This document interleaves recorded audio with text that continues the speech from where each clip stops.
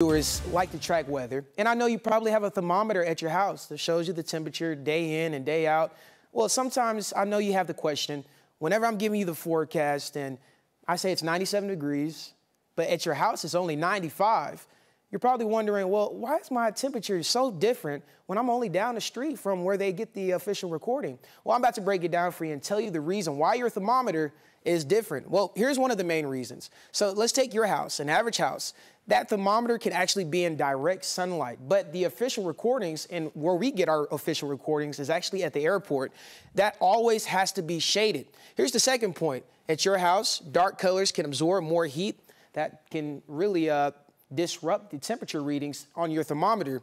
But the official recording site, white paint reduces heat absorption, and that's exactly what's happening at the airport. One of the last points here, nearby houses or concrete can add radiant heat. Noticing here where we take the official recordings, once again at the airport, Stevenson's box is placed 4 feet above ground in open field. So we take all these precautions in order to get the most accurate temperature. So now next time when someone says, well, I don't know what Jaden was talking about because it was 95 at my house, but he's showing 97.